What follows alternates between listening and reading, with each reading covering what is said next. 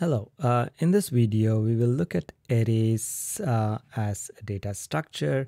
My goal is to do three things. First, I will cover arrays in assembly.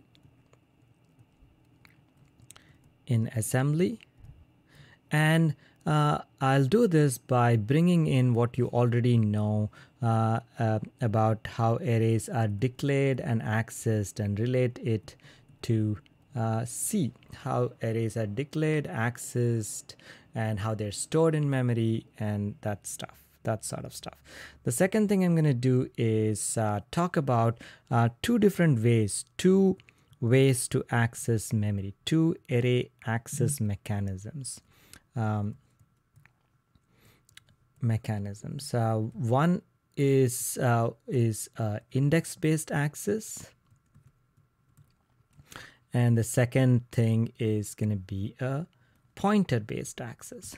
So we haven't introduced the word pointer yet, so I'll spend a little bit of time explaining what a pointer is. So we'll do two different access mechanisms. The third thing is not so much a separate thing I'm doing. I'm going to tie all of these within an example of functional debugging. You will find another video in which John will explain what functional debugging is. What we're going to do here is we're going to use arrays as an instrument, array as a debugging instrument. In other words, I will collect data in an array that will tell me whether the code or whatever my project is doing what it's intended to do. That is it fulfilling the requirements of my project, right? As a debugging instrument. So let's recap a couple of things that we already did, and from there we'll build. So what I'm gonna do again, just to kind of give you an idea, all of these will be done. There are two projects that I will be that'll be posted on the class website. One is in assembly and the other is in C, and I will be referring to these projects, and I would encourage you, after you watch this video, to open those projects and play around with them.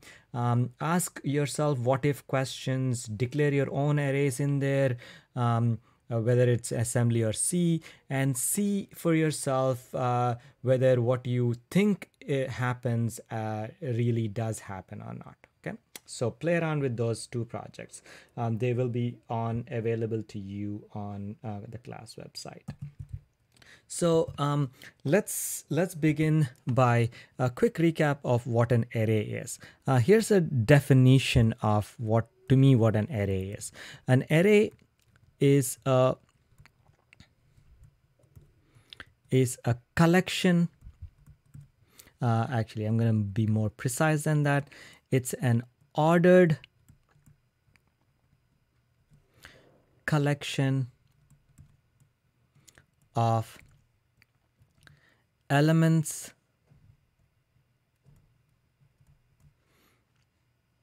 of the same data type.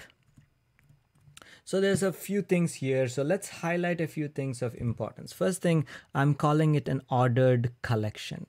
The second thing I'm calling is there are elements and they all have to be of the same data type.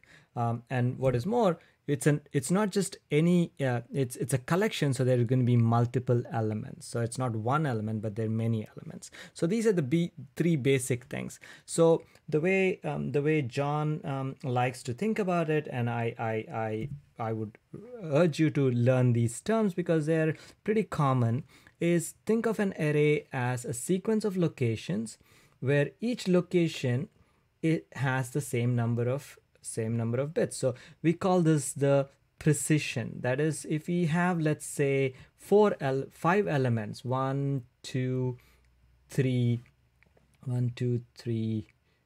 4, and 5. They're 1, 2, 3, 4, and 5. So by precision, what we are saying is how much space does each element take. Now we can write it this way if you think of each element being held like that, or we can think of precision as how many bytes each element is. So there are, in this example, there are 5 elements, and each element is stored is taking up the same amount of space. So this is our precision. This is entirely determined. This word precision here is telling us what the size is. So the data type dictates precision. And precision for us, let's call that n. And for example, let's say the data type happens to be a character, then n equals 1.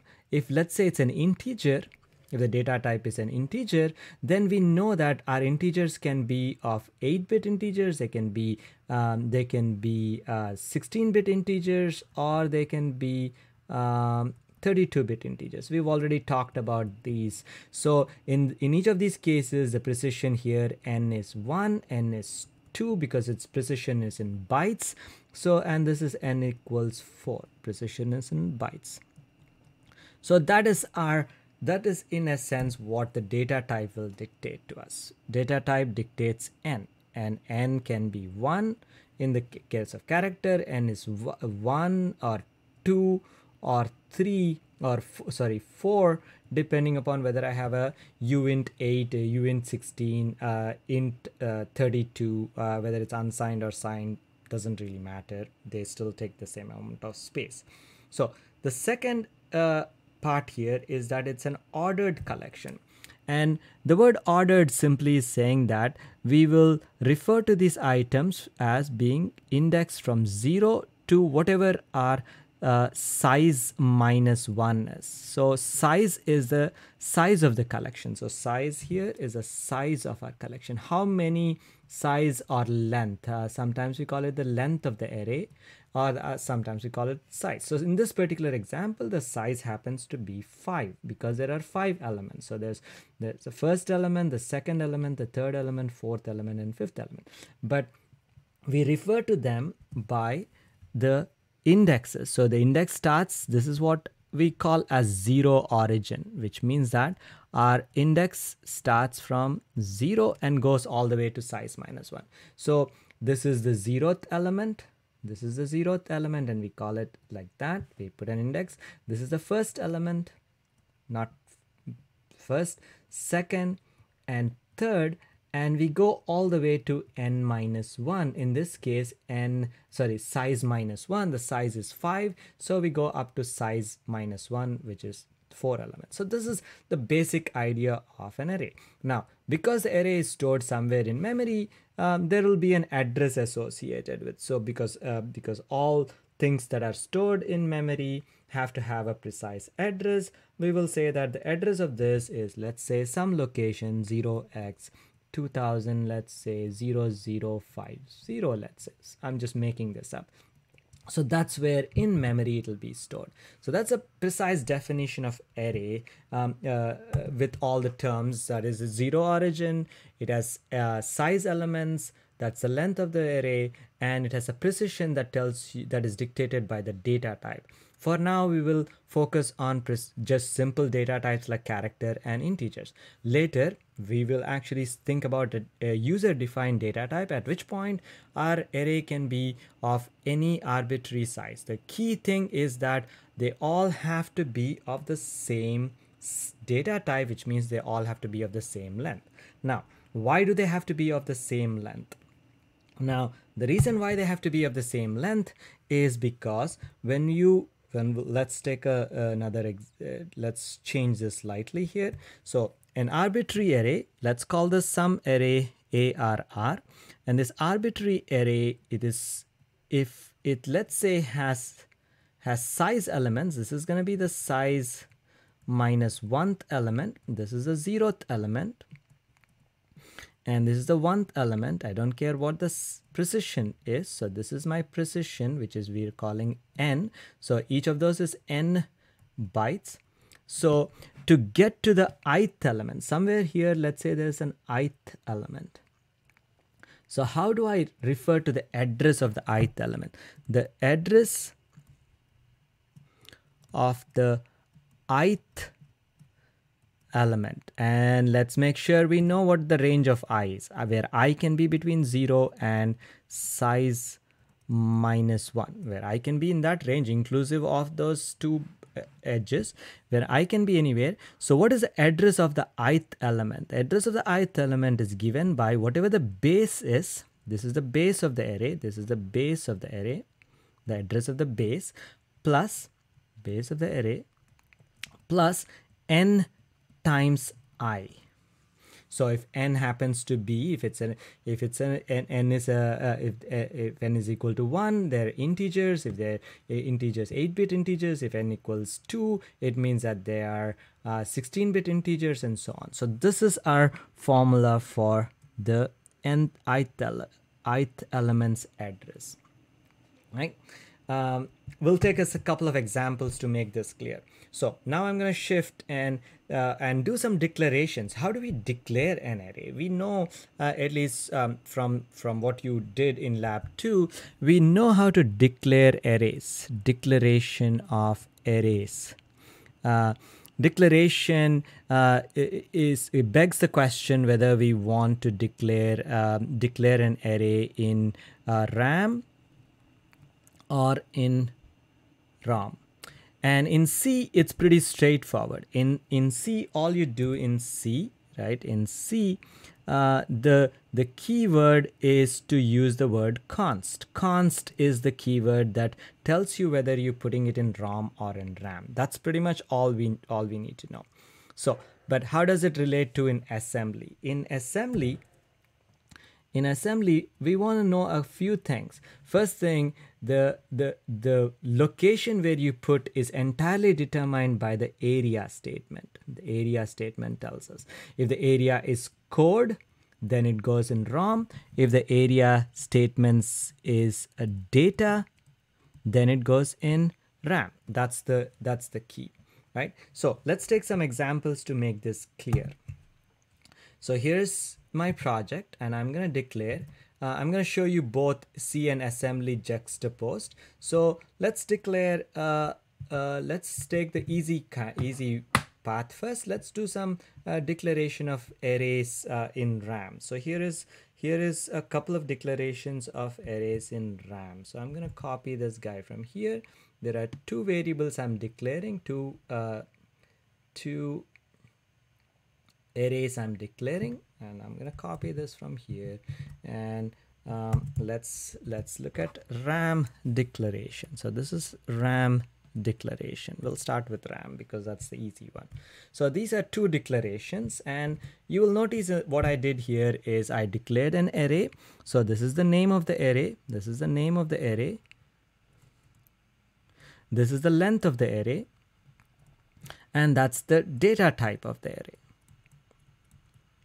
So what I did in the first case then is I declared an array of size 20 elements, where there are 20 elements now. So this is the 19th, this is the 0th element, and this is the 19th element, right? And this array is going to be stored in memory, and the label for this is going to be, it's called pf3 buff, and I'll tell you why I'm calling that pf3 buff in just a second. And each of these is going to be exactly of 1 byte. So each of these is 1 byte long, right? So that's one. Now we have another array here. This is an array called times, and times array is going to be again an array of 20 elements, just like before, because the size here happens to be 20. I have a hash define up here, which I'm glossing over. Size has been defined as 20. There was a hash define in the code. You will see that in the comments up here. There is this hash define of size of 20. So that's what caused the size to be 20. So now I have times, and this is the 0th element of my times array, the 1th element of my times array. But now the precision is 2 bytes because my array is of 16 bits. So the precision is 2, and this is also 2, and so on. And now this here is going to be the 19th location. So if I want to get to some ith location, let's say I want to get to the 10th element in my array, the 10th element in each of these arrays. If I want to get to the 10th element, what we are saying is, to get to the 10th element, we will have to apply the simple formula, which says start with the base, and in this particular case I want to go all the way till here to get to this location. So all I have to do is take p3 buff and add 1 times, because n is equal to 1 times 10, I'll get there, right? Whereas if I do the same thing in this particular case, if I want to get to the 10th element, I start here, but each time I walk down, I'm actually taking 2 steps, because that's a 2. So this will be 2 times I, whereas this will be, in this case, it'll be simply a 1 times I, right? So 1 times I, where I is equal to 10, if I is equal to 10. So if where I is equal to 10, where is that? I equals 10.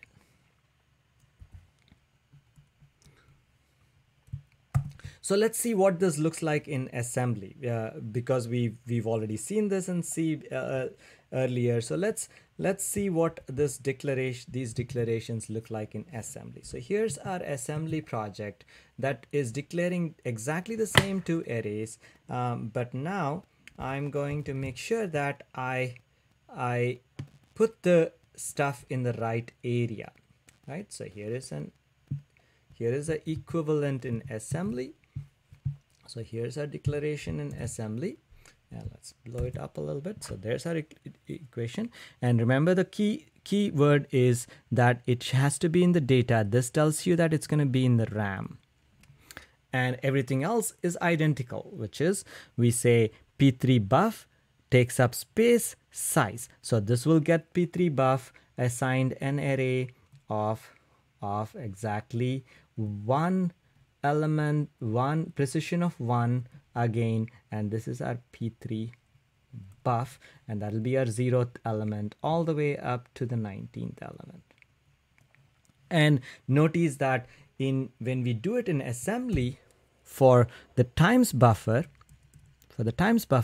because in assembly the data types are not really mentioned, it is just space we allocate. We are actually allocating 2 times. So this 2 here is saying that this 2 here is relates to, for us, it relates to the precision of, or in our case, the data type, because we are allocating 2 bytes because this times array is going to store a 16-bit number, whereas the PF3 buff is going to store an 8-bit number, right? So that's what the reasons were. Now, what exactly are we going to store in these? That has to do with the project, the purpose of the project. So what we'll do in this project, the project which I'm demoing, is I'm going to take a snapshot of port F pin 3. So PF3 for us is going to hold, PF3 is the green LED on our microcontroller, our TM4C. So what we'll do is we will change the state of it. We'll actually toggle it. It'll be off to start with, then we'll turn it on, turn it off. So when you look at it in time, it'll do this. It'll be off for some time, it'll be on for some time, off again, on again. So it'll just flash. So what we're going to do is, at every state change, every time there's a state change, so there is a state change, so this is the initial state, there's a state change here, there's another state change here. Every time there's a state change, we will dump the state of PF3 into this array. So initially it'll be 0, next it'll be because it's been flipped. So remember, port F where pin 3 is. This is 0, 1, 2, 3. So this is the bit we are interested in, but what we will do is we will dump all of port F. So we will dump value, which is going to be so this will be 0x00, then it'll be 0x08, because if it's on, that'll be a 1 0 0 0, then it'll go from a 1 to again a 0, and so on. So then the next location should be a 0x00, and so on, and we will only dump 20 values in this array. Now, the idea, though I'm not going to be using this array, this times array, the purpose of this times array was, what if I could not only dump the value of the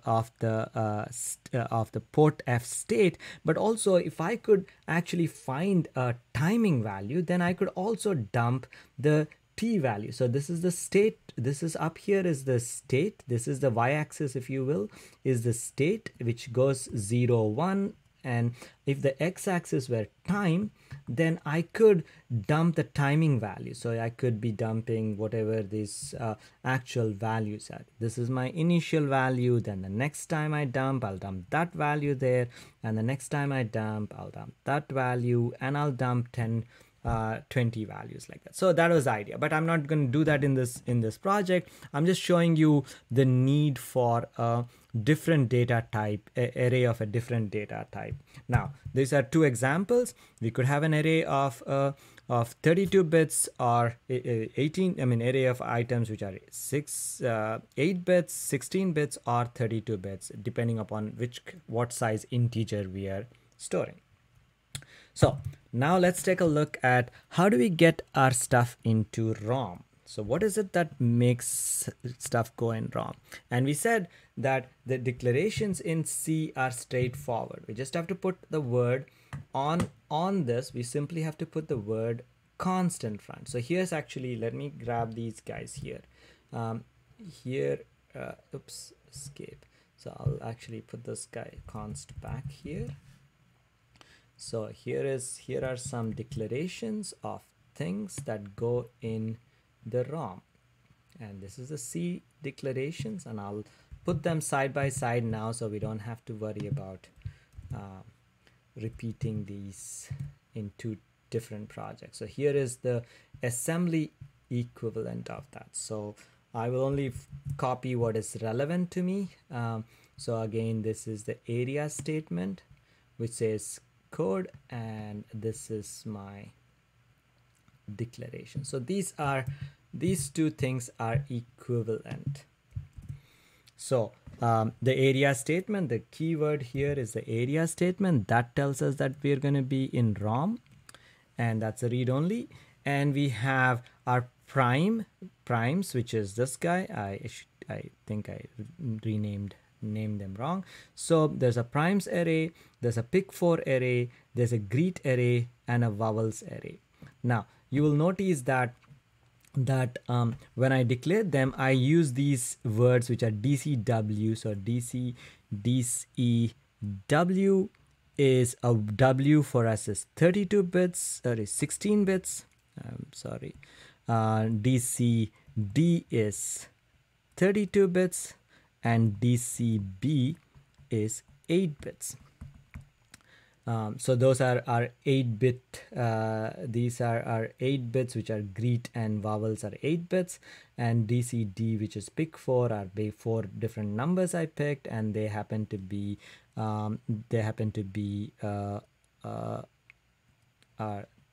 32 bits, and these primes are 16 bits each. Now don't worry about the align statement. We will we'll learn about that later when we see why in assembly we need to make sure pointers are properly aligned, because this is not ending on a word boundary, we had to put that align statement. For now you can ignore that, but the key thing I want you to notice is the fact that this statement here, howdy Joe, corresponds to that statement right there.